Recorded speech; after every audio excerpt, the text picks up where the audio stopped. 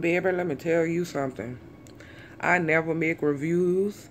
I never talk about anybody's product. I don't do that. Okay, I just ain't got time. But honey, I gotta tell Wunderbrow about their motherfucking self.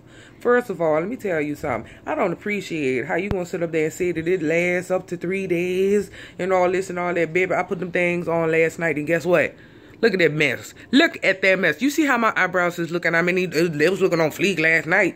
But baby, this morning I woke up and I was like, before I even looked in the mirror, I was praying and hoping and wishing and asking God. I was like, Lord, please let these eyebrows still be on fleek, because this is going to be the magic I've been looking for all of my life, so that I don't have to do these eyebrows. I'm sorry, I was slopping, babe. Anyway, so I don't have to do these eyebrows every single day. Babe, I woke up and the eyebrows looking like this. You see the, you see all this is missing, baby.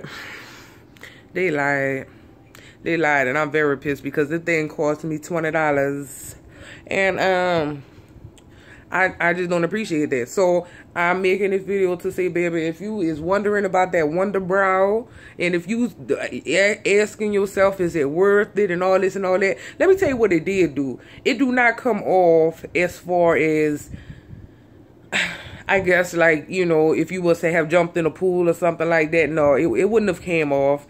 But they make it sound, you know, on all the little reviews and I mean the little videos that be all on Facebook and stuff like that, they make it sound like it's about to be like no matter what you do, it ain't coming off. You know what I mean? They misrepresented this product, and I gotta tell y'all. So do not waste your money like I did. Like I said, it's all cool and stuff like that. If you wanted to, it just ain't worth no $20 is all I'm saying.